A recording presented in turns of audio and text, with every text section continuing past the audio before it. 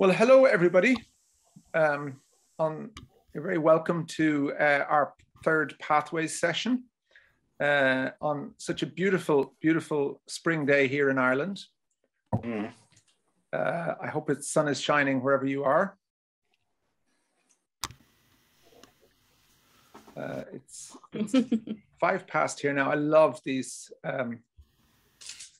opening moments on a Zoom, and we all filter in. Will we get going, Carl? I will just start. David, that's fine. Okay, I'll just start. So you're all very, very welcome for this, our third Pathways webinar of 2022. Unlike the first two that were workshop-based, this is a panel discussion, which I hope you will all participate in. It's wonderful to see so many of you from around the country. The idea will be that I will chat with our 4 esteemed guests for an hour, and then we will have a half an hour when we will take questions from the floor. Please use the chat if you're inclined and if you have anything to say to each other or indeed to say to the guests, and we'll try and keep an eye on that. This session is being recorded. The recording is already on, so I hope that's okay with all of you. This will allow us to make it available to those festival makers who were not able to attend. It will be put up on the Arts Council website on the Pathways page. Carl, I think Carl is traveling today. So he normally says something at this stage. He might wait until he's settled, or do you want to just come in and say hello, Carl? Just to say hello to everybody from Dublin Connolly. I'm on the move, so I'm sorry I can't be more stationary for this session, but I'm listening in and really looking forward to it. And just to welcome Emma, Beatrice, James, and Una today, and thank David for all his hard work. And I hope you find this session fruitful. Thanks very much, everyone. Well, thank you indeed, Carl. So I'd also like to before we start, I'd like to welcome, we have a number of arts officers in the room today. Arts officers play a very important role, as we all know, in the festival ecology, supporting it in so many different ways. So it's great to have your presence here in the room to listen to our conversation. And hopefully to contribute to it.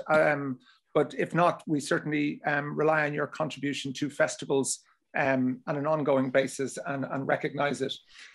So the Pathways program was established last year as an ongoing response to COVID in some ways. And we felt that it was important to continue it this year. Part of that was due to when I was traveling in August, September last year, I was astounded by the resilience of the festival organizations that I came across going to festivals who did an extraordinary job, not just the ones I went to, but by and large, we're aware of extraordinary resilience in this sector and the innovation which festivals undertook to sustain their work with artists and with public during the time of COVID.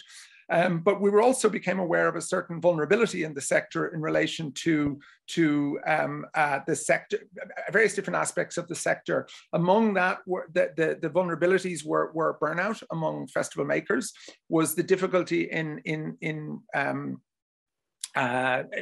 retaining and recruiting board members, and also with volunteers. So to check on that, to confirm this or to hear about this, we had the Festival Makers Forum in the autumn, and our suspicions were certainly confirmed by that. So the webinar series has been an attempt to respond to that with different learnings. We started with scenario planning. We then went on and did succession planning. In the 2 workshops. We're now moving to the panel discussions, and today we're going to focus on different models of festival practice that are emerging that are helping to respond to the changing nature of festival making and the changing nature of our society. So it's interesting that, you know, it is possible to sustain the festival practice, as I know from my time there, has a demand in terms of programming, a demand in terms of the logistics and the delivery of that program, a demand in terms of the administration and maintaining the sort of fiscal rectitude that is required, and also then in terms of marketing. So these were the kind of main areas I think festivals are involved in. But in recent years, there's been this increasing demand in relation to policy, whether it be health and safety or child protection, or paying the artists, and more recently, equality, diversity, and inclusion. And coming down the line, the likelihood that ecological responsibility will become a further layer for us to be conscious of.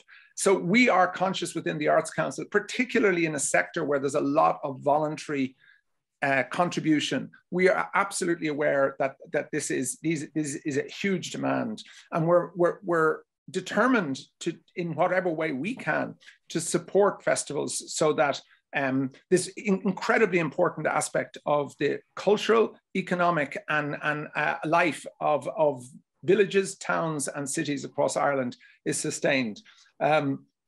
So one of the things during COVID that I suppose started to emerge in Ireland, and we'll turn to that. I will introduce each of the guests in turn, but just to reiterate, or to reiterate my thanks to the guests. I've had the wonderful opportunity to have conversations with them over the last number of weeks in preparing for today. So we're joined today by two Irish delegates, or panelists, and two international panelists. Our Irish panelists are Emma Ní Hallsom from the Birr Art Centre, who is involved with the Birr Festival Consortium. Mary O'Kennedy who was scheduled to speak, was unavailable today. So her colleague Una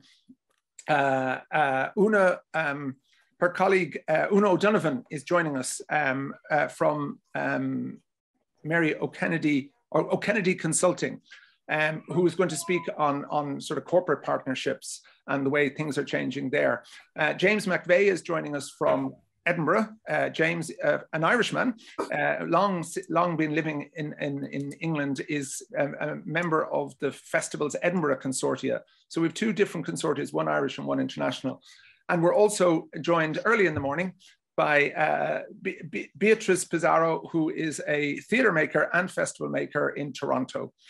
So we're going to start looking at the festival consortia idea, which has emerged in Ireland in recent years, certainly during COVID, with the capacity building funding available. A number of consortia were established around the country, where different festival organizations, or sometimes festival organizations and non-festival organizations, were looking to try and respond to the demands of festival making, to add to what they were doing in their local community, and help them to sustain their practice by coming together.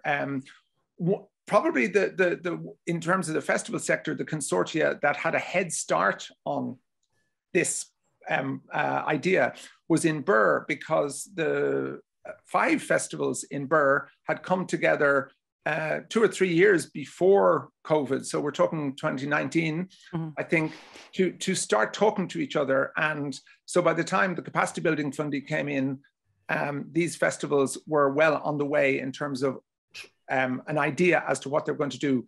So Emma, would you like to share with us how this happened, why the festivals came together in Birr, and that process that led up to availing of the capacity building? Okay. Hi, Dermot, or David, everybody. Thank you very much. Delighted to be here. And yes, so I am Emma Ní Hallsom. I am the manager here at Birr Theatre and Arts Centre. I have been here for the last 20 years, and I've been involved in festivals in Birr since 1995.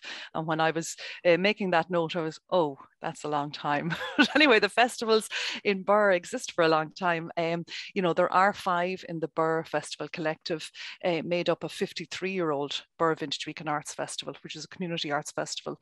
Hullabaloo is 16 years age. That is a children's arts festival. Offline Film Festival, 13 years. Scripps Ireland's Playwriting Festival is going on 9 years, and Birr Festival of Music is going on 6 years. So as you can see, there's a variety of art forms being celebrated, you know, through festival activity, and obviously with festivals, we have all similar challenges. So the main aim of the collective is to provide shared services and shared experience and work together as we deliver our festivals for the town. So I suppose, you know, yeah, you rightly pointed out that we had come together probably in about 2016. And, you know, what motivated, I suppose the question is what motivated us to come together in the first place?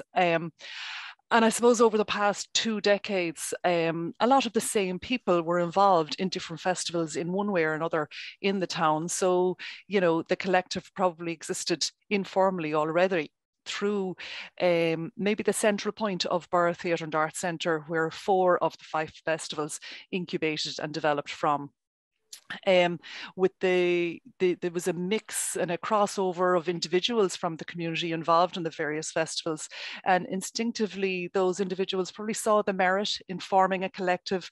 We'd experienced, you know, gained over the last number of decades, and I suppose we were collaborating fairly naturally already, just not being in any official capacity, but we were still running our festivals quite individually.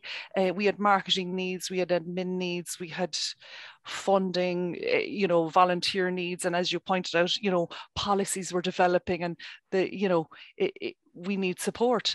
And then I think we were all busy in our own little worlds and in our own little festivals. And the main challenge was to, in establishing a formal collective, was probably getting us all together. That was certainly one of the biggest challenges, was us all finding and allocating time to get together. And we probably needed, we certainly needed a little bit of support and a leg up in that regard. And so this was, as you said, prior to the capacity building support scheme. So Birr 2020 Vision Company was a voluntary organisation that was established in Birr, just so Birr's voice could be heard after the abolishment of the town councils. So you're talking back maybe 2014, 2015. And they listened to the festival and were aware, you know, they worked with the individual festivals and knew of all of our shared issues, and you know, saw that the importance of working together as well. So you know, actually, you know, their chair, if I could just very briefly quote from his introduction in a report that we developed, you know, I think it's key for today, considering the name of Stronger Together, Responding to Change. And he said, you know, the Birr festivals separately and collectively are essential to the social and economic well-being of Birr and the surrounding region. And they provide occasions for celebration of our togetherness, for the sharing of that togetherness with others. And I just thought, I really liked that. And I think it was poignant, you know, as we gathered together. So they were instrumental in securing funding for us to commission research and ways of looking at recommending ways in which we could maximize our resources and opportunities within our, you know, we already had the vibrant cultural environment.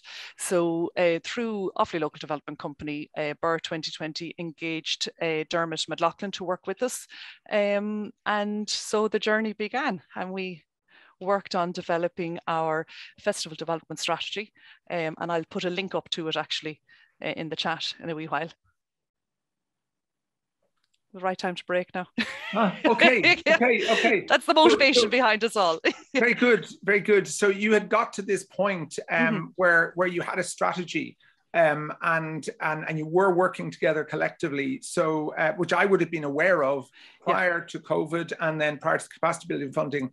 And then as far as I can collect, and you'll be a bit, I gathered that when capacity building funding, the collective were able to apply for funding for the collective, but that each of the individual organizations also applied for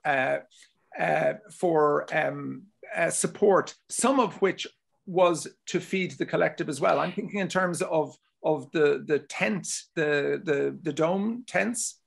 The dome tents, that, yes, actually. So for those that there was this, was that through? That was through Collective, yeah. And I suppose that was one of the big merits, you know, that came out was the. That's not me.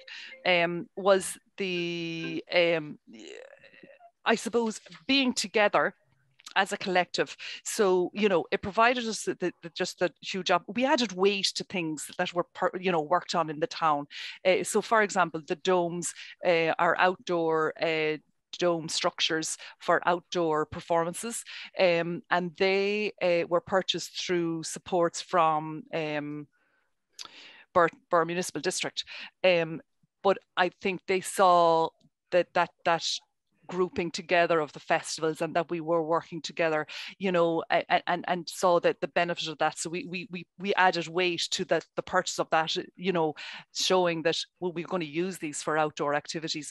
There's other projects like the courthouse development in the town and the Birr Destination Town. So certainly the collective and added weight to those projects that are currently in you know, ongoing.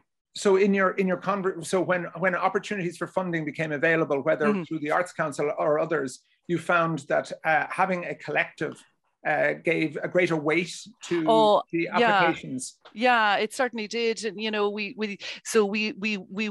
existed, as you pointed out, before the capacity building support scheme came on board. And we had only just about, we were still working through our report and working through our, you know, what is going to be in our strategy, what is going to be in our plan.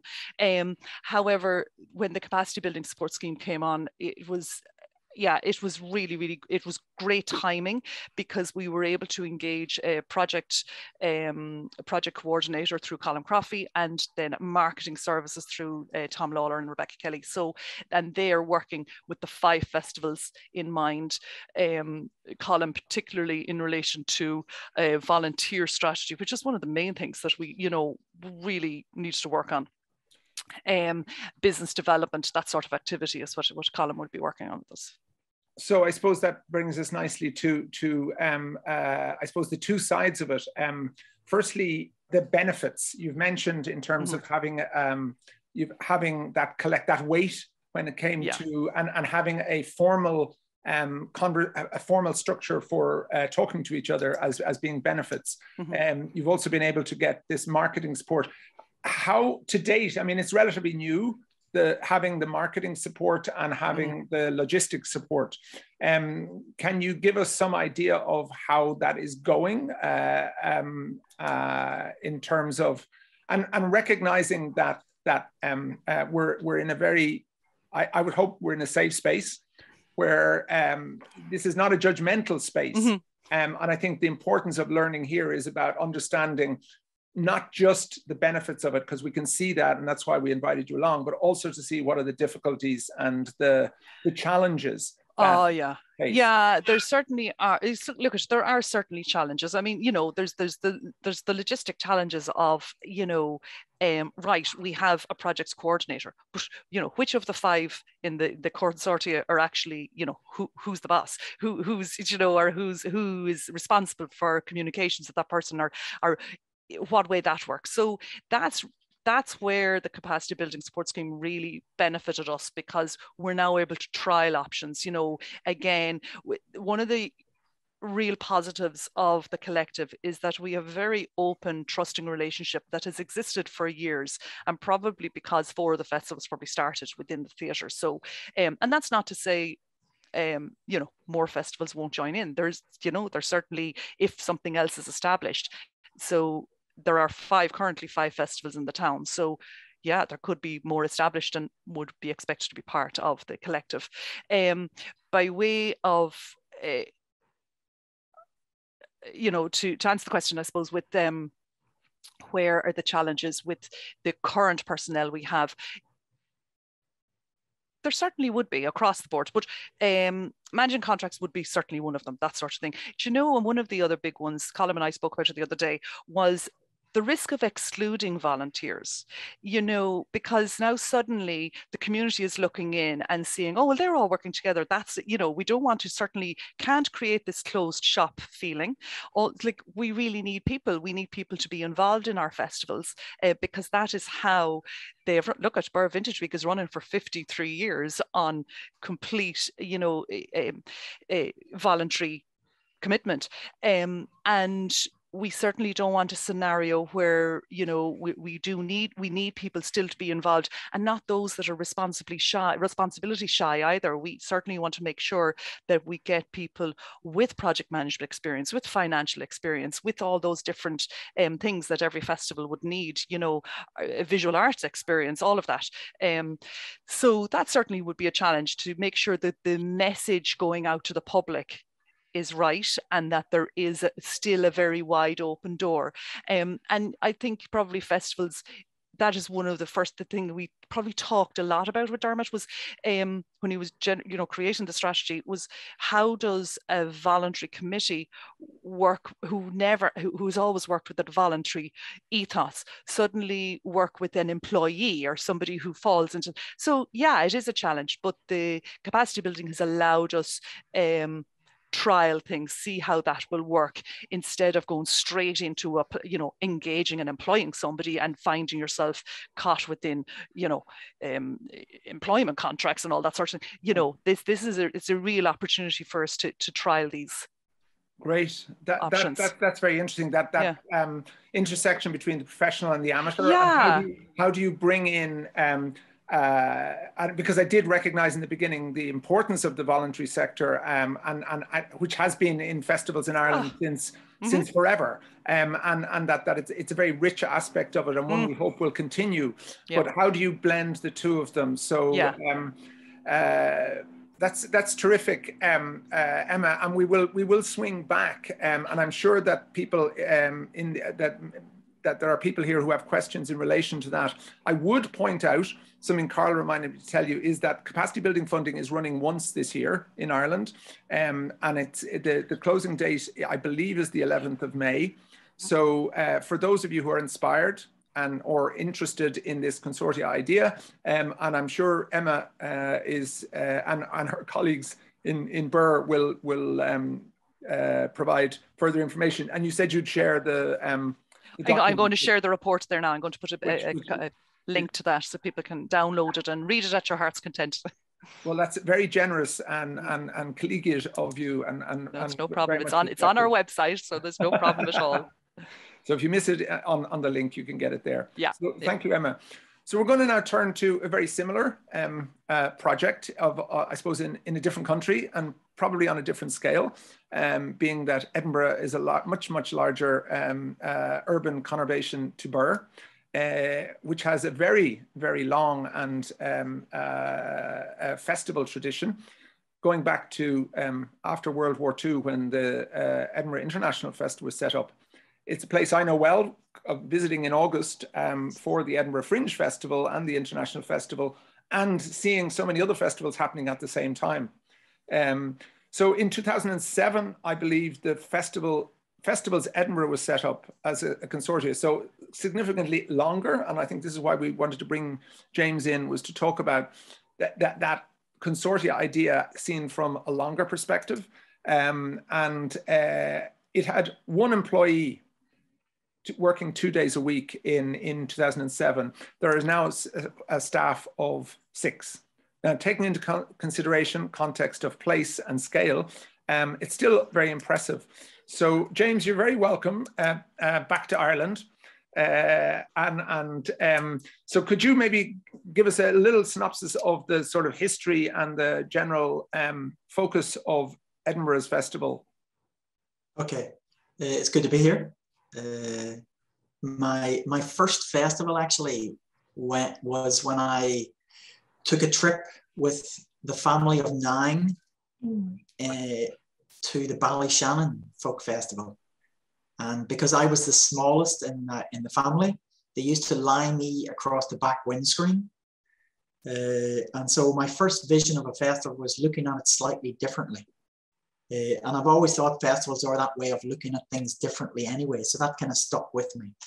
So in Edinburgh, we've got 11 festivals, 11 major festivals. They're all different in scale and in form. Some of them are quite small. Some of them are quite large. Some of them have got a lot of staff. Some of them have one member of staff. Some of them are core funded by Arts Council. Some of them have no core funding at all. It's ticket sales based. So huge range and variation of form and scale. And up until, as you rightly said, David, up until about 2007, they were all operating independently.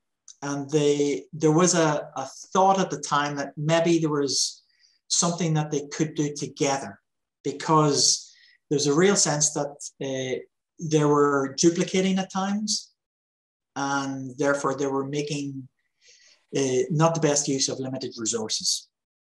So there was a thought that we need to get together. So in 2007, they created their own company called Festivals Edinburgh. It's a private company. The board of directors are the directors of each of the festivals. So it's separate. There's no outside body sitting on it.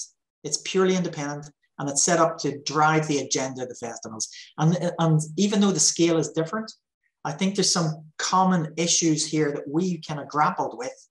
And the first thing was, we decided not to do everything together. You know, sometimes I think this is what consortia do when they get together. They try to do everything.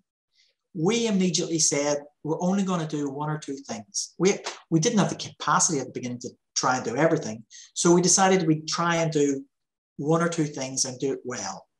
And then as things developed, and as the consortia started to get to know each other, because that was one of the interesting things at the beginning, these people, they kind of knew each other, but they didn't. So the very fact that the consortium coming together created a forum, which over the years built respect and trust. And that actually widened the agenda further, that they wanted to take on more things as they got to know each other. And that idea then of more things, you might go, well, that's great. If you've got staff, you can take on more things. But actually, it was decided that one of the principles of our operation would be that we would have a dispersed leadership. There wouldn't be one person trying to do everything. Actually, each festival would take a lead on behalf of the whole to try and drive forward something that had been agreed on. I'll give you examples in a minute of what I mean. So there was that dispersed leadership, but there was also this idea of consensus. We would only do something if everybody agreed on it. If one festival objected, we stopped. There's no sense of doing it, we thought, if one festival objects. So that means it had to be consensus. Sometimes that's slow to get things moving, but actually, if you get consensus around one thing, it then can move very quickly.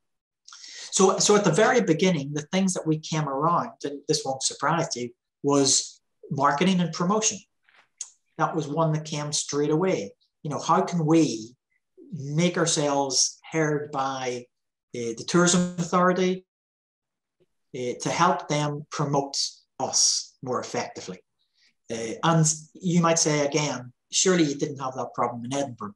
Well, I'd suggest to you, if you go away and look at any of the tourists, even to this day, you go away and look at the tourist promotion literature for Scotland, you'll see that you can hardly count the people that are in the pictures, because they promote themselves basically on the idea of exclusion. It's a place to get away from it all. Beautiful scenery. So it's hardly any people. Whereas we, as festivals, we want crowds of people, loads of people enjoying themselves. So there's kind of a mixed message there. So at the beginning, this idea of promotion was one area that we were interested in. For us as well, it was about programming, getting the festivals not to work together on programming, but to try to create a fund to create new work. So a commissioning fund, essentially. And again, this doesn't necessarily have to be a commissioning fund driven by the Arts Council, because the case can be made to private individuals and companies and trusts and foundations to create such a fund as well. So we were interested in these different common agendas. We had principles, and we were using dispersed leadership to try and drive the whole thing forward. It's worked very well for us over the last decade, but it hasn't worked all the time. I'll give you an example where it didn't work. And this might be of interest to the conversation that when we come on to about corporate sponsorship and so forth, is we tried to collectively work around the area of corporate sponsorship. But each vessel felt that there was a treading on toes. And so we decided to stop doing it. At the time, some people felt, oh, we're going to miss an opportunity here. But much more important to the whole sponsorship agenda was our collaboration agenda. And so we decided not to continue with anything with regard to joint sponsorship. At the time, it was difficult, but in retrospect, it makes me think that actually good strategy is certainly about sometimes saying no. You got to stop doing certain things. I seem to remember somebody once telling me that good strategy is about closing doors. You don't like to do it, but sometimes it's a good thing to do. So our whole collaborative infrastructure has been based on this idea of trying to focus in on a common agenda that everybody shares and that everybody can really get behind. But also this idea of no one festival is leading on everything. We're trying to disperse the leadership and not take that kind of Homeric approach, the leader is always out in front, because sometimes for us, leadership can be in the middle and it can be behind, pushing. So leadership is in lots of different positions as well. So there's a wonderful, I suppose it works, looking at what has happened in Birr and then seeing the operation in Edinburgh, that is, 10, 15 years down the line, you can see this evolution. I think the idea of a good strategy you're talking about, I think a clear strategy is so helpful in knowing whether it's just for your organization, your festival organization, or for a consortia organization, in knowing what you are and therefore knowing what you're not. So to be able to, that idea of being able to say no. And it's interesting also that both, you were talking about that informal network that had all pre-existed a formal network, not dissimilar to Birr. So there's some very, very interesting parallels there. But also this idea of trial and error, which Emma was talking about in terms of capacity building, giving them chance to trial something and being able to realize that something is not right. What I'd like to turn to, though, just would be to the financial model that you're using to sustain, because you mentioned it's not just Arts Council funding. And I think when we spoke also, you talked about it being project-led, so that there are different strands or aspects of work that come within the body that might have a time limit on them. Yeah, what the basic core principle of the funding model is that each festival provides a small amount of funding based on its turnover, a percentage of its turnover. And that equates to a part-time post. That's what its level is, one part-time post.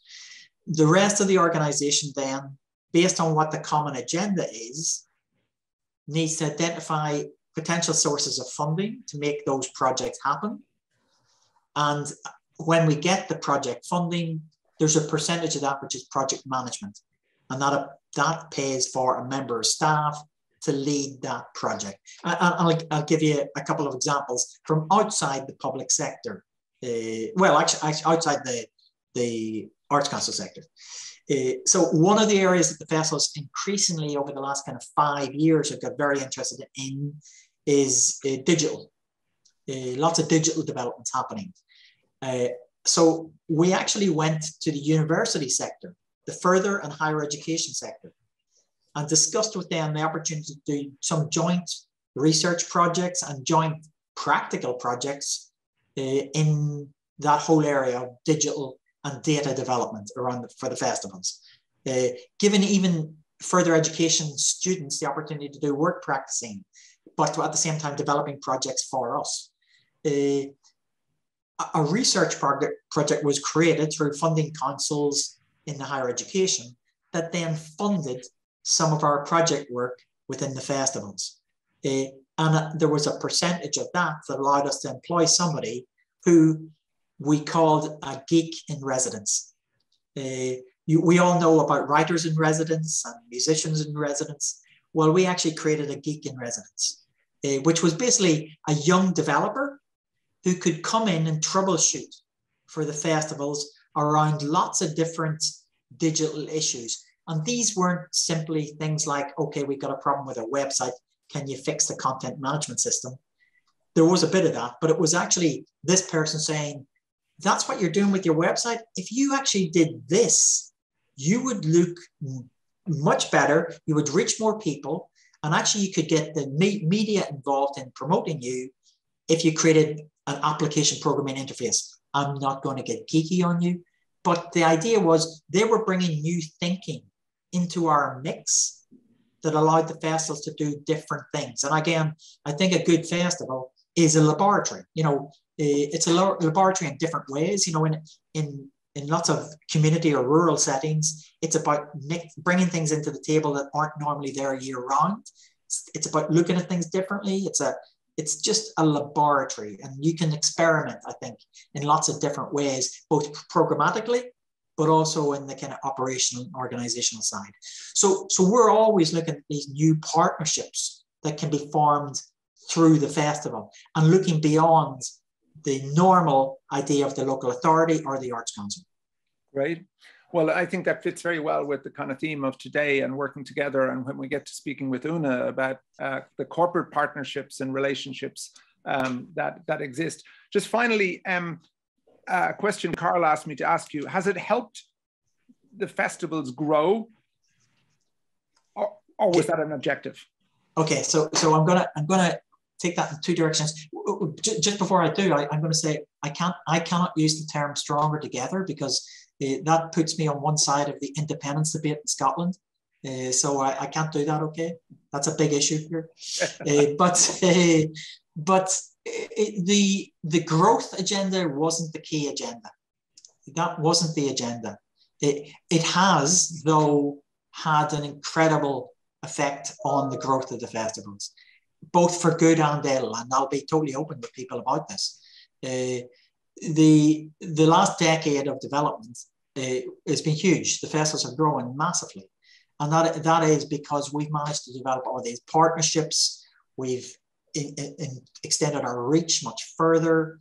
And so this has brought with it challenges for the city itself, because it's a small city. And it's the facilities, especially in August, are stretched. I mean, it's interesting to note, though, that even though we are international festivals, the lifeblood of the festivals are the residents of the city. If they didn't buy the tickets for the shows, we would be out of business. So it's a core issue, but it was not, the collaborative experiment was not seen about growth in the first place. It was actually seen about making better use of limited resources in whatever way that might be. So sustainability rather than growth. Yeah. Super. Well, we might sustainability, but actually, yeah, come back to it. But actually, sustainability, but actually, resilience might be the word as well that we would use. Okay. Well, we might swing back to you, because when we're talking about sustainability and the sort of ecological issues, I think there's particular, they are expanded to some degree in Edinburgh, particularly in August. And I'd be very interested just to get an insight in that later. But thank you very, very much, James. Very, very rich. So we're gonna now cross the Atlantic and say good morning to Beatriz Pizarro. Beatriz is an actress who's currently playing Donna Alba in the House of Bernarda Alba. And so she's on a nighttime schedule. So thanks for getting up earlier. And I'm just going to read a little extract from a review, which says, Beatriz Pizarro shines as the play's titular matriarch, delivering a transformative performance that is equal parts terrifying and heartbreaking. So that's certainly the kind of critical response that I'd love to see, and congratulations on that. But today, Beatrice is here not just as a theatre maker, but as a festival maker, because from my short encounter with Beatrice, Beatrice is from Colombia, from Latin America, and is an actress, and who was living in Toronto and found that the work was quite limited in terms of a non-native speaking Canadian. And the roles I think she mentioned were gangsters, malls, and prostitutes. And she comes from, I mean, South America, the theatre tradition is extraordinary, and that work wasn't being shown, and the actors of South American heritage and Latin American heritage weren't getting the opportunity to play these roles. So she set up a theatre company in 2008 called Alba Theatre Company. No, 2001, Aluna. Aluna Theatre Company in 2001. Which, and then in 2012, was this when you started your festival? Yeah. So I suppose that takes us into our conversation today in terms of what was your motivation as a theatre maker with a theatre company in establishing a festival, which is the Rutas Festival. Mm-hmm. Good afternoon for all of you. I just want to acknowledge that I'm speaking from Toronto or Takaronto, the traditional territories of the Anishinaabe, the Wendat, the Mississauga of the Credit, and the Haudenosaunee. Yes, thank you for that introduction. You know, I don't read reviews, so you just, it's like, as an actor, I never read a review. Sorry, I have cats all over me. Yes, quite an interesting conversation. Thank you so much. I've been taking notes and seeing how I may fit in this. I think just to give a little bit of context of Toronto as a city, more than 50% of the population in Toronto is non-born in Canada. So we have these gigantic issues around inclusion and equity. And I think that's where the festival really places itself. As you said, David, I founded the company in 2001 because there was no work for anybody of what I'm calling now a trans-American community. Because I felt that if we call ourselves Latinx, we were excluding our Black people, our indigenous people. So I feel more, I like to think of the continent as a whole, and that has been the mandate of the company, and the festival is about connecting the Americas to Canada through the arts. We are all love the European traditions and what they have offered to the performing arts, but we also have a rich cultures and rich traditions within the continent. And our whole goal was to create that partnership with a real focus on collaborations across the Americas, productions and collaborations, knowledge sharing. That's very important to us. The festival was, first, I just was looking at other festivals around the world and said, hey, I want to have a festival. And so it's more, it's a joke. I was looking at specific festivals in Latin America, like at the Candelaria Theater, the Corporación Colombiana, and festivals that were very focused on human rights. And not only did they have the festival part, but they also conferences and talks around human rights and what is happening in our societies. Was an integral part of the festival. So when we founded the festival in 2012, we're still a very small festival. We have a festival every 2 years, and that was because economy, we didn't have the money to produce a festival every year. We are primarily a theater company, and we never wanted to lose that. That's, being an artist is who we are, and that's what makes us move mountains. We also were dealing with bringing to Toronto this art that people were not familiar with. And so most of it in another language with subtitles. But it was introducing artists that are not the famous artists in all the festivals around the world, but people that I was looking for groups that were working in very unique, extraordinarily artistic ways to talk about human rights. So that was also bringing people that nobody knows. So selling that is not easy, trust me. First of all, they're coming from the Americas, who cares about Latin America, and people that they have never seen. So that was challenge number one. But challenges are, festivals need to have huge challenges. And but it was a double thing to educate Canadian audiences about what's happening in the rest of the continent in the arts, but also to educate the communities of all these immigrants that have come and set up home here, and they know very little about the cultures where they came from. So that was the initial, and it keeps being our goal. The festival is growing, but in 2012, we started the festival with like 4 shows, very small, but with the conference, which has become, if we're talking about partnerships, although we don't have a consortium, that's very challenging in Toronto, because Toronto is also a city of festivals.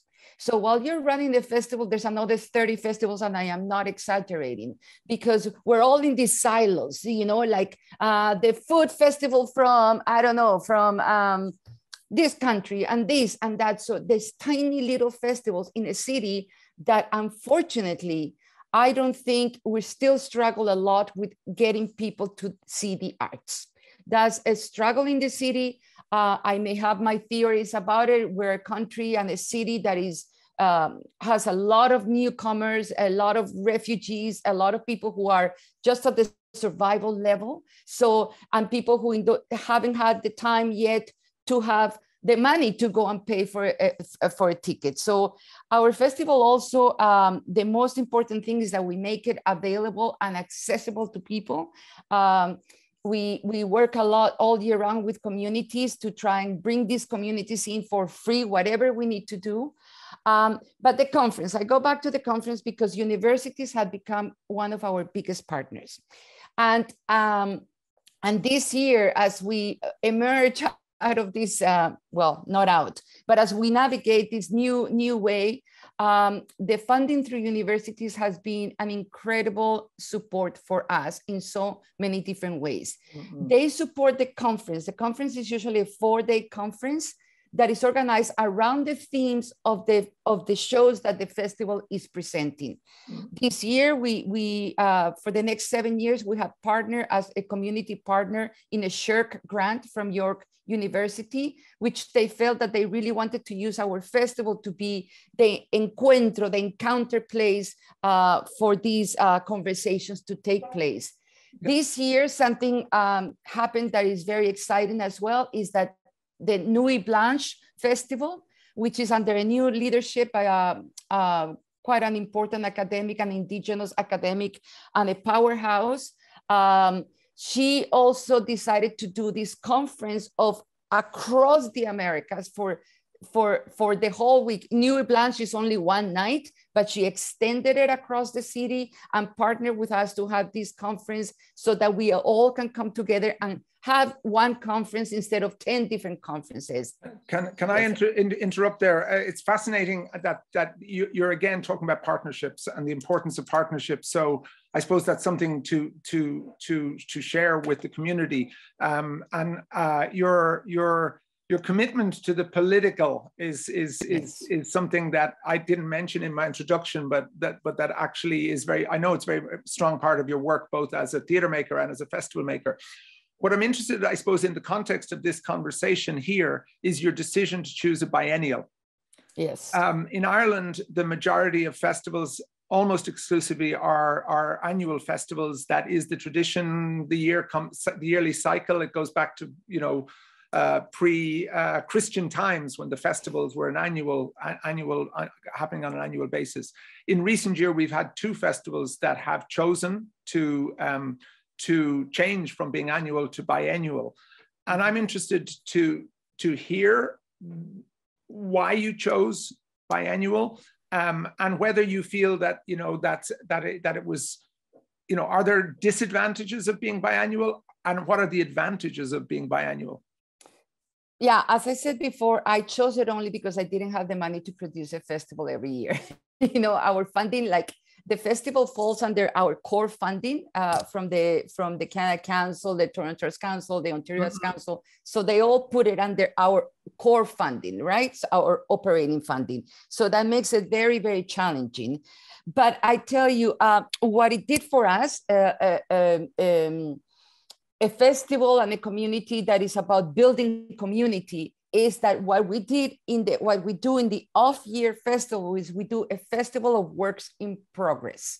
So that is with the goal that many of these projects will eventually make it to the big festival, because producing in Canada is also extremely expensive and very challenging. Most productions get their 3-week run and they die after that. People don't have, independent artists don't have the money to remount those productions. We don't have a strong tradition of ensembles. So there are no theaters with an ensemble that you say, okay, we want this show from you, and they can put it up. So that becomes an issue for touring for Canadian shows. I mean, the shows that tour are shows that come from companies that have a lot of support and a lot of money, but the independent artists are left behind. So the Caminos Festival, which is in the off year of Rutas, is being designed. It was founded in 2015. It was designed to that, specifically that. And what is so beautiful is this year, for the first time, we have 4 shows that are coming out of the Caminos Festival. It has taken this much time to now be able to present these shows of local artists alongside international artists. So that's something that has worked very well for us.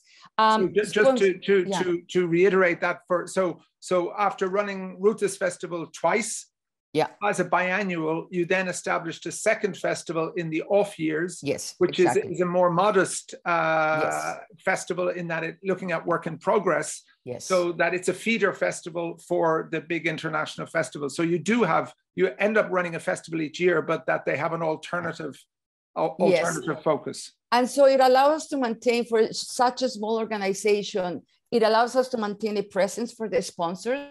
Sponsorships, and for a company like us, which is very politically committed, is an issue. You know, I have had mining companies come to me, we will fund your festival. And I go, no, because you're destroying my country. So I cannot take money from you and say that I can, feature you as a sponsor in my festival, right? So that's where who do we take money from is very important to us, extremely important. There's an issue also with, in talking about, I think James was talking about sharing and decided not to share sponsors, or I'm not sure whether it was Emma, but if a bank here gives you money to a festival, the other festival, if you're partnering with another festival, then they cannot get the same sponsorship. So it becomes there those issues. I think it has worked really well for us, having it every 2 years.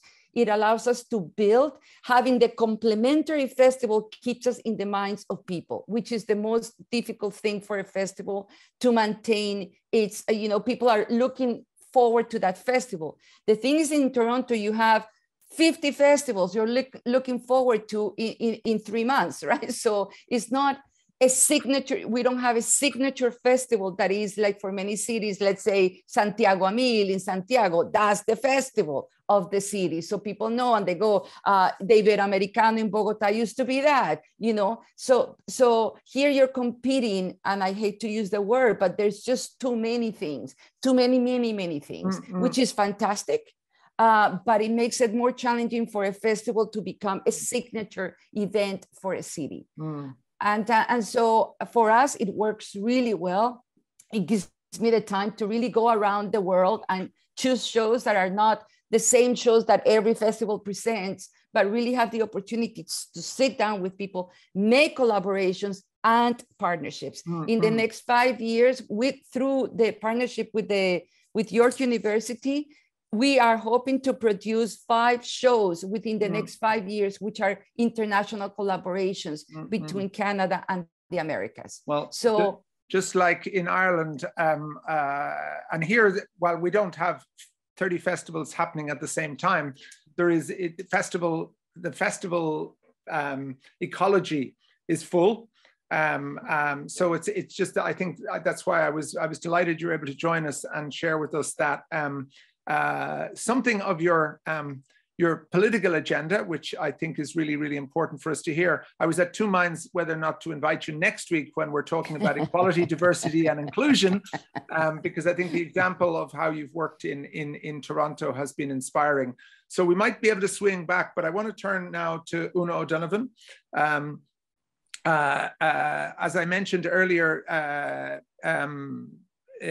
Una is joining us today in place of Mary O'Kennedy, and Una has worked for 5 years, in London and New York with such esteemed organizations as the Royal Court and Donmar Warehouse in London and the Public Theatre in London.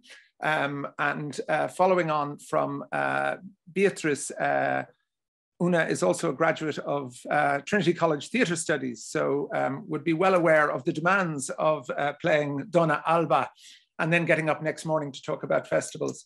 So Mary, we invited Mary along because Una along because Mary O'Kennedy consultants are involved in the RAISE program with the Arts Council. I mean, it's a corporate consulting firm whose clients are the Arts Council and IMA, so very much working at a very large scale with large scale organizations, and recognizing that the organizations here today, many of them are one person or small committees working at a local level. So we have we just Una and I yesterday discussed this disparity and how, but also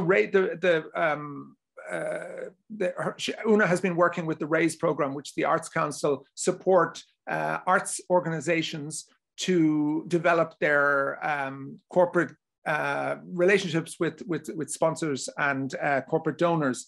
And in my conversation, both with Mary and with Una, I was learning about how this territory is changing.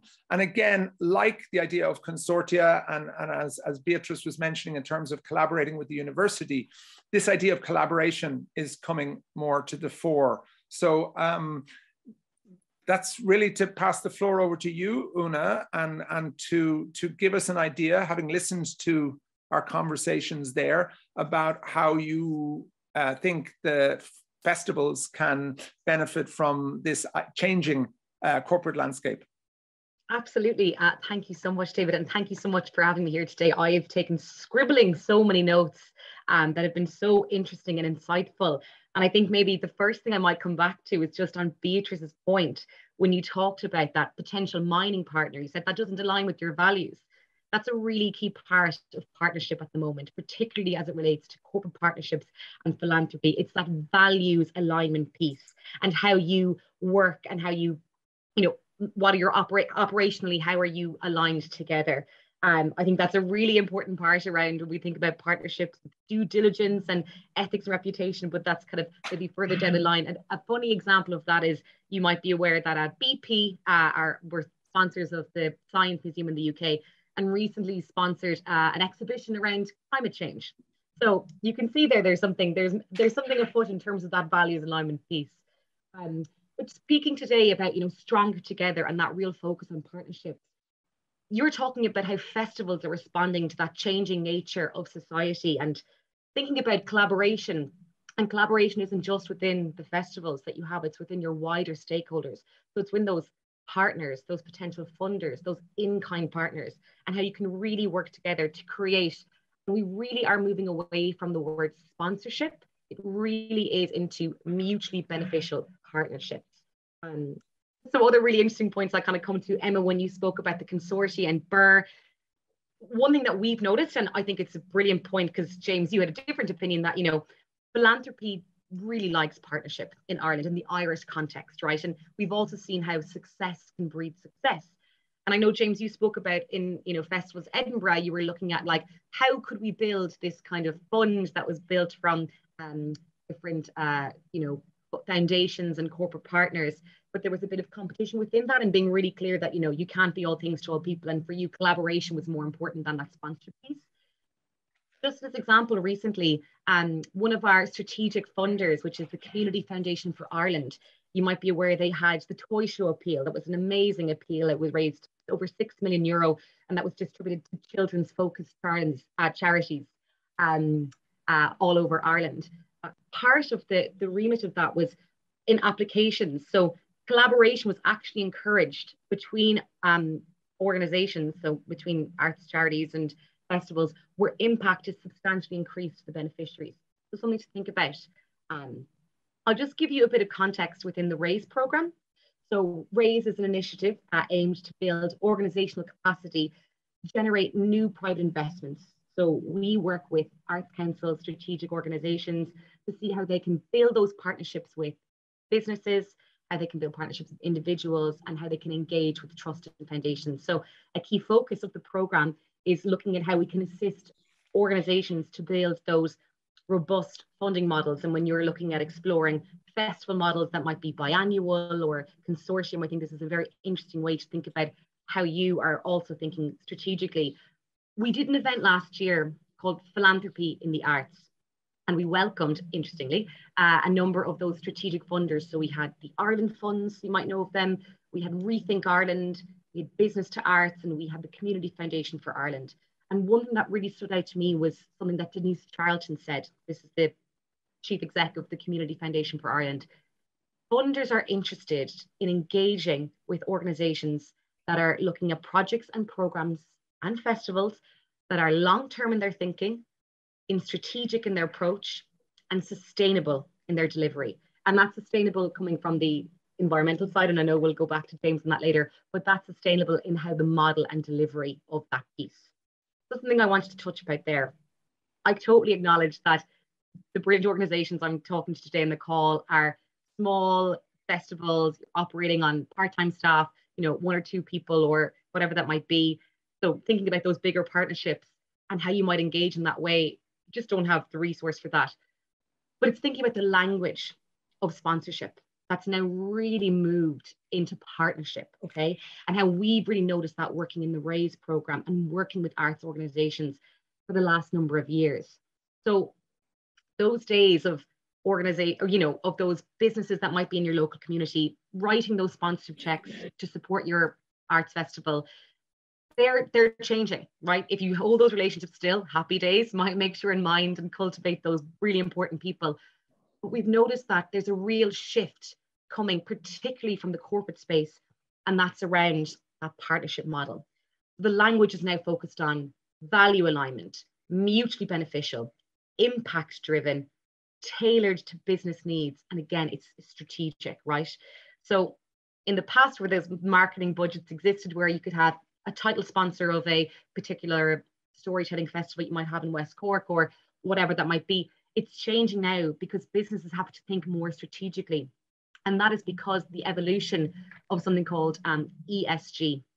So you may have heard about this. It's ESG stands for environment, social, and governance. I'm just going to ask David just to pop in a short PDF that I created. You can look at it at your leisure, but it just details what ESG actually means, okay? So I know at the moment, festivals are looking at how, you know, ethically and socially responsible principles that you're thinking about in terms of, you know, climate neutrality and climate action. But within this document here, I want to actually focus on the S side of this. So this is the social side of things. And this is where you can actually deliver on impact. So there's 3 pillars of ESG: environmental, social, and governance. So environmental, if you're looking at the document, says how an organization interacts with and impacts its surrounding environment. Social, how it interacts with society. And governance is how it manages its governance. So on the next slide, you do have that open, you'll just see a really helpful kind of table there, which breaks it down. So the environmental side is really around climate action. It's about climate neutrality. It's around ethical sourcing. It's around recycling. It's really around the climate side of things. Whereas the social is looking at diversity and inclusion, LGBTQ rights, racial discrimination, and how you are dealing with those in the projects, programs, and festivals that you're running. It was interesting, you know, Beatrice, this is why you started, or you wanted to run your festival, because you noticed this massive gap in terms of equality and inclusion. And now, particularly for corporate Ireland and international, you know, multinationals, they really need to be looking at kind of that space and how they're engaging really meaningfully. And it's moving away from greenwashing and whitewashing, and it's being really focused on impact and impact-focused partnerships. So very top line ESG, it's that evaluation of organizations' collective consciousness, and it's embracing responsible business. So ESG, it's really critical to the communities and the organizations that you work with. And a really brilliant thing is that nonprofits and arts festivals are experts in social impact. This is what you do, working closely with your communities that you serve.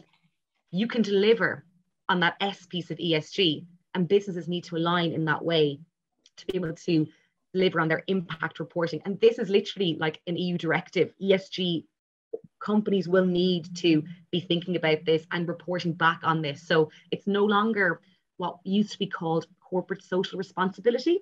That was a nice to have. You might know about that, where businesses, chunk of their profits will be given back to a charity in the art space. It could be education, it could be sport. It's now much more strategic in that thinking. I've also just popped in that document just a few examples of those ESG focused partnerships. You have example, the Future Limericks Festival, and that's being funded by the ESB Brighter Futures Fund. And that's about promoting awareness of climate change to inspire positive action in communities.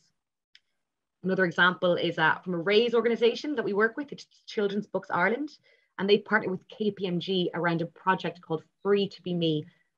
And this project showcases the richness and diversity of modern Irish society. So it's partnerships and it's businesses saying that we want our partnerships to be reflective of the world that we live in today. And we want them to be much more meaningful and much more engaging with the organizations that we work with. There's two other examples in there, Vodafone and how they're working with High Digital. This is a really interesting partnership because it's a skills training program around digital literacy for older people, and it's in partnership with Alone and Active Retirement. But this is also an opportunity for Vodafone to say, how do we ensure digital connectivity for the entire gamut of Irish society? Because they're essentially still their stakeholders and their customers. They created this program because they want to ensure that everyone is connected, young, old, you know what I mean? And then finally, just on the AIB and their investment in sustainability in UCC, that's very much focused around sustainability and the environmental side of things, but they have an ambition for delivering sustainable profits.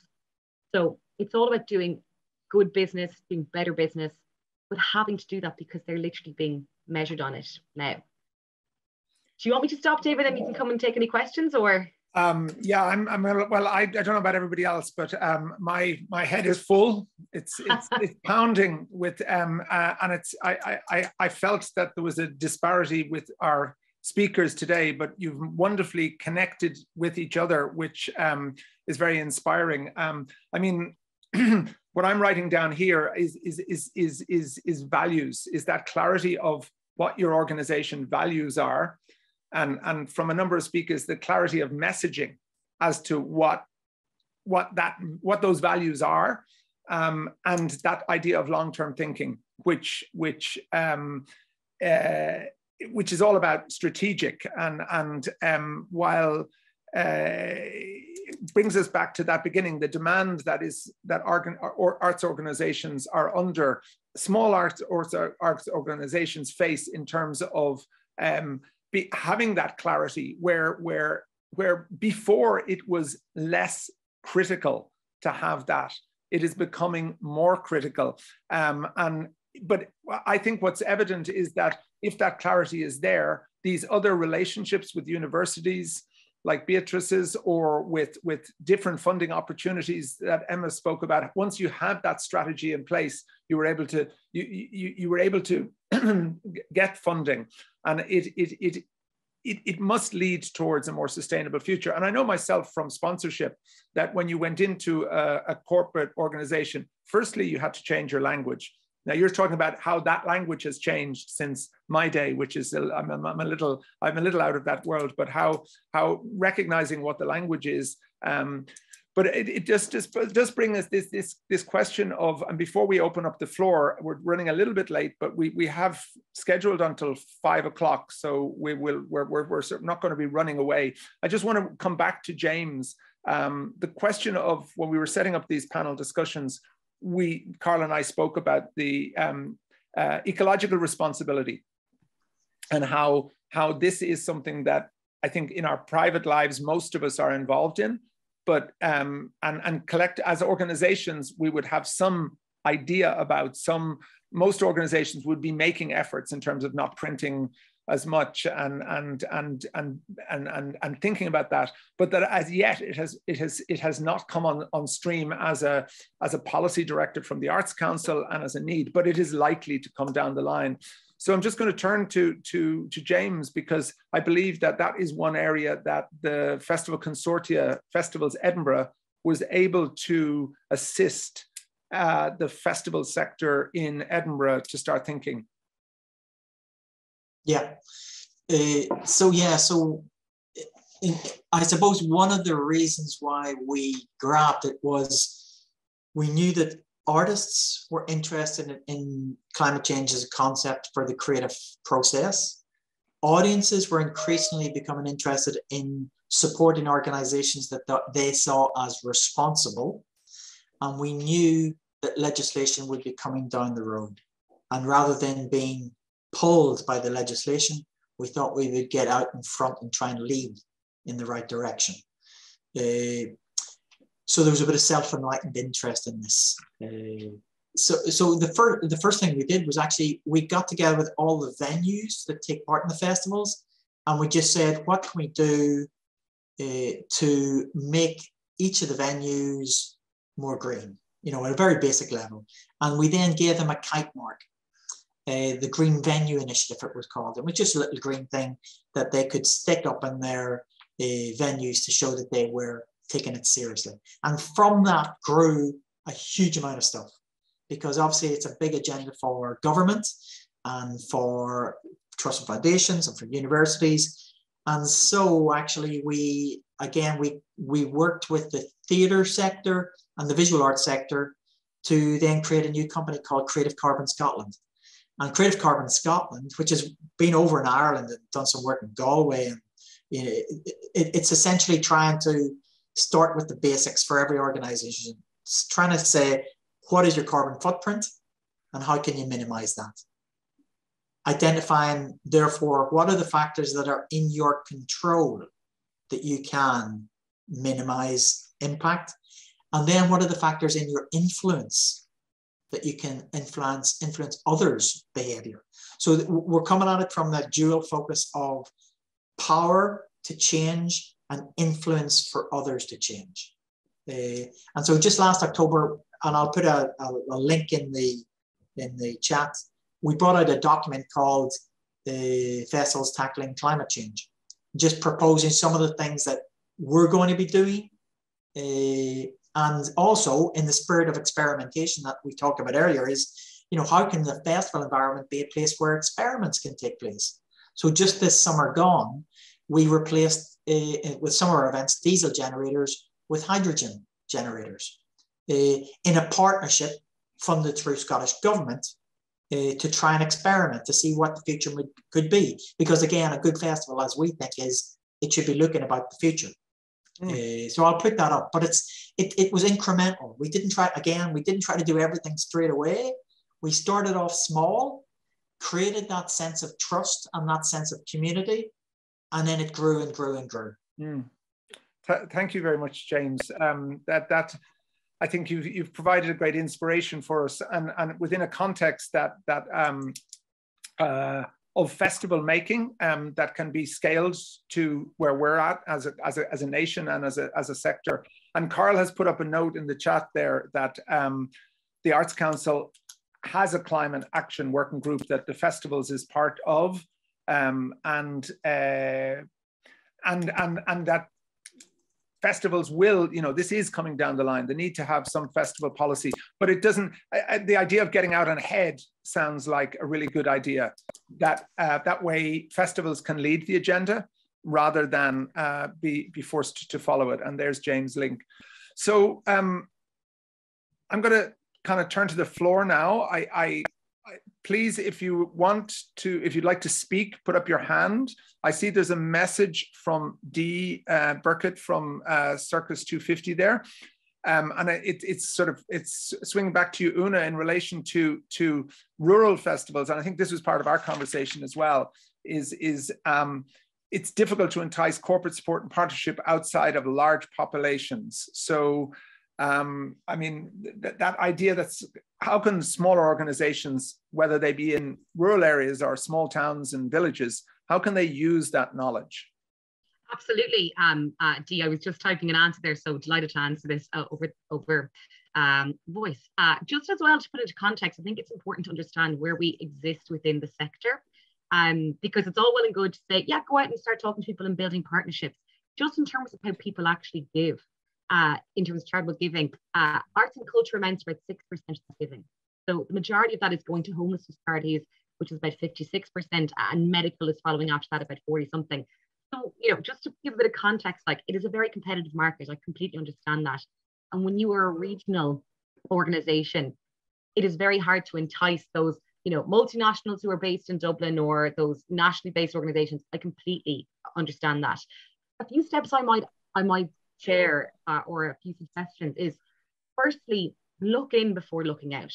So who on your festival development board, your advisory board, your committee can help you create any inroads to existing businesses in the local area. So that might be a credit union with a local branch, or an AIB with, or, you know, if there's professional services, financial services, where already is that contact, like that contact there. It's all well and good to do quite a lot of research, but I'd maybe task you to look at maybe 5. And if your board can help you with that introduction as a door opener, that's the best place to start. Following that, do a little bit of research about, are they operating in the space? Do they have what they might call corporate social responsibility pillars, or are they looking at that ESG strategic? Like, as an example, this is a bigger organization, but Zurich Insurance are interested in addressing educational inequality. So social mobility is a really big priority for them. Do you have projects and programs that speak to something like that? Similarly, look at what that business and what they've done in the past and how they've engaged. It might be, you know, not necessarily in the space of arts and culture. It could be sports and community. Are any of the projects and programs that you're delivering aligning with that? And then the next thing I do is reach out, engage with them, and do not send an email saying, I'd love to have a conversation with you about sponsorship. You send an email saying, I would love to have a conversation with you to see how we can work together in partnership to deliver on mutual aims to improve and enhance our community. Because if you say, I'd love to have a conversation with you about a partnership, no one's going to turn you away. But when you say the word sponsorship, no, I have no budget, I can't do that. It's just, you know, but if you start to build that relationship and see, where do your values align? How can we actually really target it in how we're working with the local community? That's a much better way to start building on those conversations. They're probably whereas I might say you could start. Hope that might help. I think I think one of the keys there is your board, though, or your committee, and having people who can open the door. I was mentioning yesterday, we had I saw the CFO of a local multinational in Clonmel dancing at one of the gigs I had put on, an African gig actually. And I thought, like, that was a foolish move on his part, because he demonstrated his involvement, and actually he turned out to be very happy to come on the board of the festival and was a key person in opening doors. So having those aids to help you inside the door, I think can be really, really helpful. And also, as we discussed yesterday, making a decision about how much time to invest in this, based on because it is time consuming. It is and time is very precious. David, can I jump in there as well, just with a quick thing? Please do. It's just this idea that sometimes you might want to go to either a corporate sponsor or a wealthy individual with a specific ask, but sometimes it's good to go in with an open mind and listen to what they're interested in, and then quickly adjust your ask. And one of the classic examples for me was when I used to work in Liverpool. I remember going in to meet the chairman of Everton Football Club. I'm not going to talk about football, okay? But I noticed that on his wall was a children's drawing. And I just asked him in passing about it. And it turned out it was from a children's charity that he supported. And it was one of his most prized possessions, because a child had drawn it for him. And, you know, it was an incredible story. I had been going in with a mind to ask him to sponsor a classical music concert. And I switched to think about our community education program. And he immediately went for it. So again, it's this idea that we should be listening sometimes, not just talking about ourselves. Very good. Yes. Can I add something? Coming from a very small festival, it's not easy for diversity, you know, for people of color to get sponsorship either. That may be changing now, but it's not been the case to fund such organizations. So relying on your own community and what the festival can do. What events do you have in the festival that are dedicated, giving a platform to your community? Really do. In the last 2 years, I've been including for young audiences, you know, so that you bring, so suddenly schools began to come, you know, and bring all these parents and all, you know, so I have a community meal. I have a day especially that is just for the community to present their shows, like, you know, like community theater is the day for them on a Sunday. So it's dedicating, because the power of people are also investment, you know, they will come and buy a ticket. You know, sponsorships, it's great to have the big thing, but for me, it's more important that people come and see the festival. So how much you really make a space for that community, not going and asking them to buy a ticket, but actually the festival committing to showcase that community in some ways. Indeed. Thank you, Beatrice. So we've done a lot of talking. Is there anybody else who'd like to take the floor, who might like to comment or share some ideas, or indeed ask a question? Sorry, David, I have one last thing to say on the partnership side of things, is that there is immense value in in-kind partnerships and those contra partnerships that you, I'm sure, within your local community can develop. So it's not always about how can we get the money and how can we get that in the bank. It's thinking about as well, how can you share, you know, the resources and how you can build a really great and strong partnership in that way as well. It's just I think it's something actually in the RAISE program we didn't ever report back on it, but it's huge in terms of the partnership, the support that's been given to reduce the budget. So that's I think as well for small organizations to think in that way too. Well, I've always, I mean, within the Arts Council, we do ask for festivals or all arts organizations to give to calculate the in-kind contribution in the community. And I often think for many festivals, they underestimate how much contribution, how much value there is, both in terms of the making availability of space or people.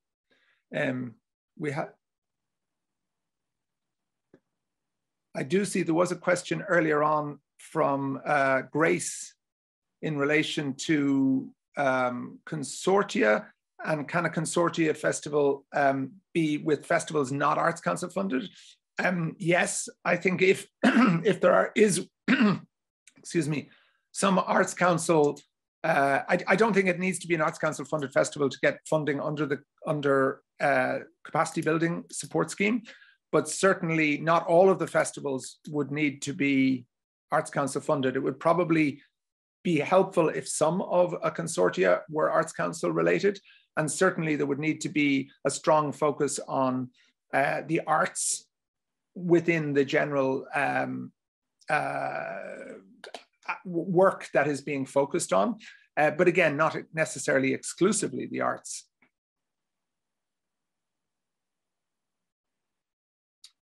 Indeed, a very quiet. There's also a question there for you, Emma, in relation to the capacity building funding. You did touch upon it. In how did the capacity building funding help? What did they fund? The question is really... Oh, okay, yes, I see that there now. Yeah, the capacity building, we have two as a consortia. One of them was the projects coordinator, so that was a role to bring in Colm to look at business development, what else, volunteer strategy, funding applications, that sort of thing, or look at different ways in which we can lever funding, not just public funding, but private as well. And then the marketing and marketing was a second one that we worked on. I think that was the previous year. There might have been there certainly has been a lap over time in years and the way things have actually happened. COVID delayed some things, but yeah. So I suppose I think certainly there's capacity building support scheme webinar tomorrow, if I'm right. Thursday, I think there's something on. So definitely, you know, a collective. Our model isn't a copy and paste to go into another town, but it's definitely potential that there's a model there to be used as local arts development tool. And certainly I see the capacity building support scheme certainly would be an ideal way of inquiring, investigating what would work, because definitely I would certainly wholeheartedly say having a third party there to help facilitate, to tease out what do you want your individual festival, and really interesting in the way James, you know, spoke about each individual. I really liked that, James, that each individual festival takes a lead on a project on behalf of all the others, and that, you know, that's working on behalf of each other, still working together. Yeah, I think the CBSS would be an ideal tool to facilitate that. Obviously, the next challenge for a consortia is that longer term sustainability. Yeah. And how will you go forward? Now, obviously, the Festivals Edinburgh has provided one model in terms of each of the organizations contributing to maintain this sort of base level administration on which can be built with different funding models. I'm going to invite Christina Quill to join us. I believe you have a question. Hi, yeah, I was just thinking, now I came in late and I don't know if you talked about this already, so apologies for that, but I'm looking at events now at the moment as a whole and, you know, applying for various things. And one thing that occurred to me is like safety is a big thing now at the moment. Like, you know, Irish festivals, I think, are saturated now more than ever, and we're saturated with this kind of, you know, juxtaposed with the fact that people don't want to go out as much, you know. And one of the major issues that I was looking into that I found through my own research is that safety is a key factor. I'm wondering, is there any specific things put in place to kind of allow for us to bring in better safety measures into festivals going forward? Well, that's a very interesting question, very big question, Christine, because I think we were all faced with you know, as I mentioned in my introduction, health and safety has always been one of the key elements that festivals in their preparation have had to look after. But with the advent of COVID, it multiplied the challenges in relation to that. And interestingly, just prior to us opening the chat room, myself and the panel were discussing the challenges festivals are now going to face in terms of the vulnerability of the artists to illness in the year coming ahead. And that's something that where we might expect a small drop in audiences on our booking related to because of COVID illnesses. What becomes much more problematic in this context is going to be the artists. And I already know some festivals have faced that. So I think that's just, in terms of this year's challenges, that's a big one. In terms of providing a bigger support to festivals, James, would you have any response in that? Is it what might they have done over in Edinburgh?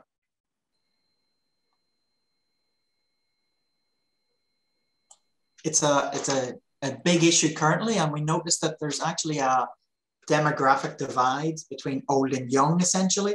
Obviously, health comes into this, you know, a lot, but generally there's a split between younger ones who are happy to jump in the mosh pit right away, and older ones who are more hesitant about going out into events. So a couple of the things which we are considering at the moment, and one of them which we've already done, is we've created specific spaces and places for events which will remain socially distanced and will remain masked. So to give you an example, we run the Art House Cinema in Edinburgh, and all performances before 5 o'clock will remain socially distant and masked. Everything after 5 o'clock, it's open to whatever it used to be. And the idea here is trying to create spaces and places where people feel comfortable. Because I think the key issue here that we've all got to be doing is reassurance. You know, this is about trying to assure and reassure people that we are looking after their health. It's still very virulent out there. Before this, we were talking about the fact that we're currently running our science festival, and speakers have had to drop out because they've got COVID. So one of the things we're talking about at the minute is creating different bubbles for front of house and back of house so that people don't mix, so that we've got this whole issue.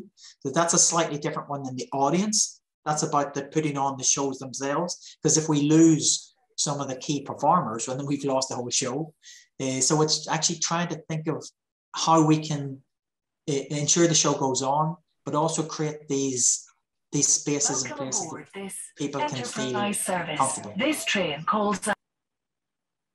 Somebody's on the train from Connolly, I think, yeah. But we've got our websites are continually changing and providing all the advice and guidance up to the minute. We're trying to minimize. We will keep all the liquids available for people to clean their hands. We will create all those spaces. We will be trying to ensure that there is still this sense that we're looking after you. Thank you, James. I mean, the challenge, Christine, we probably face is the scale. Again, going back to my introduction, in the scale of and range of festivals across Ireland. And there were efforts certainly made last year to provide a blueprint for festivals in terms of safety. But for a very small operation, it becomes very, very difficult. Again, I think working collaboratively with other festivals and linking with other festivals, and this brings us back to the consortia idea, there has great benefits in that. And I don't know that any festival maker will not pick up the phone, will not answer the phone to colleagues in terms of sharing that knowledge. David, can I jump in again? In terms of this collaborative infrastructure, one of the things I didn't mention that we've done also in Edinburgh is we've got a festivals consortia, but we thought that there's a lot of people with an interest in the festivals that should be talking together all the time as well. So we've created a kind of a parallel consortia, which is all the stakeholders. So the local council, the university or further education college, if it exists, the local TD in the case of Ireland, if there's an economic development agency, that in a forum that meets quarterly, and the festivals bring issues to them so that they can see whether there's an opportunity. And that to me is where, if there was a message around safety or health, these issues could be brought to the table. So it might be that within each county or within each major urban area or whatever, there could be a stakeholder collaboration as well as the festivals themselves. Indeed. Well, it goes to, I suppose I'm very envious of the work that has been undertaken by this consortia in Edinburgh. And I think it shows the example of what can be done of working together. At the moment, I don't see any other call to questions. We're on. We've passed the 90-minute mark, so I will start. It was still open if anybody wants to say anything. I would start to draw it to a close. However, Conor, how are you down in Waterford? Good to see you again, David. Indeed. Yeah, it was just to make a general comment, and it's. I'm an arts officer, obviously, and the arts office or the arts service can't fund everything, can fund fuck all at times now, to be honest. But the thing though is that the arts officers in your various areas are always interested to know what's going on, and they may have other supports that can help festivals, you know.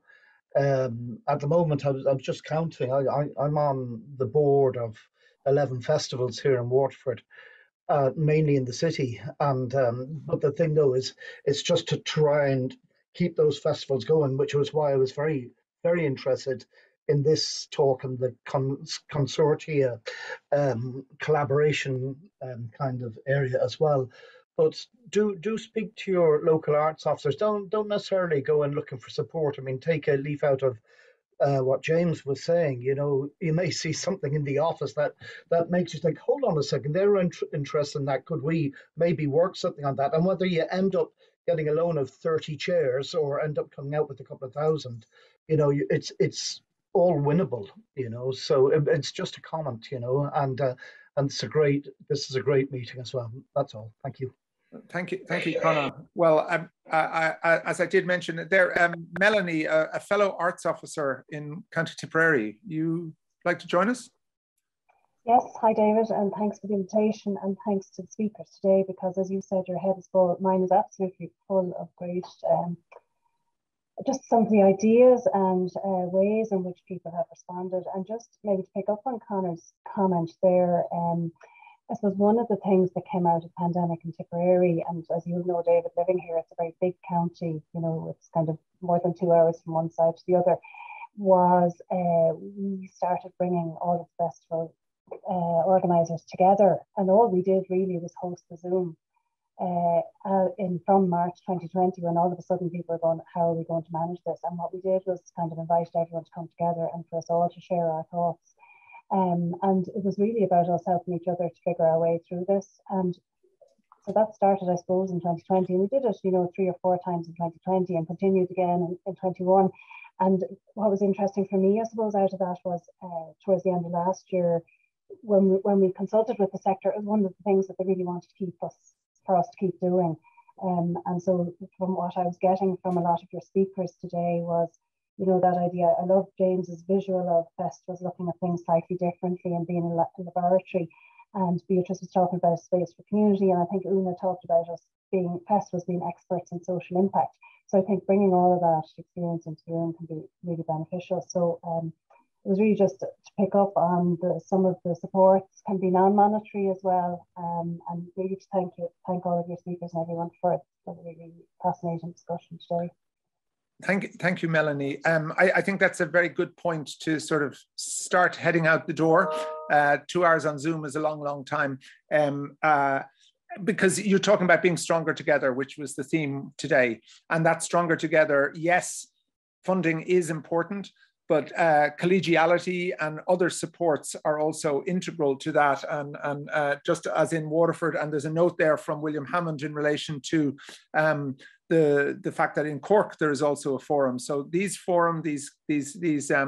consortia are one way, working with your local arts officers, working with corporate interests or philanthropic interests in your neighborhood. And also just looking at the model you're using. I mean, we are talking about sustainability, and that that model of having your festival every year might not be relevant now, and having the courage to question, keep constantly questioning. But I think the key themes that I've come away with today are in terms of values, clarity of values, clarity of message, and that commitment to the long term, which is encompassed within a strategic thinking. So we move on next week to the issue of quality, diversity, and inclusion. I think we have some extraordinary speakers. It should be a very dynamic session. This is an area that has been forefronted by the Arts Council in recent years with the publication of the Quality, Diversity and Inclusion document, but it's reflecting huge changes in Ireland in relation to the demographics of Ireland, and Personally, I believe that festivals can play a really, really important role in furthering a greater understanding of equality, diversity, and inclusion, because it is this experimental space, because there are different permissions that prevail during festival time. So it is our last session for this in this period.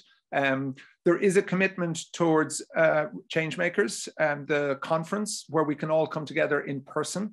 That is likely to be in early 2023, as far as I'm aware. So this ongoing commitment by the Arts Council Festival team to working with you, to supporting you in whatever way we can, because we recognize the enormous importance of the work you're doing around the country. And I hope that today was useful. But just finally, I'd like to give a really big thanks to Beatrice and Emma and James and Una for deputizing at the last minute, because for a very rich session. And thank you all. We will see you next week, I hope.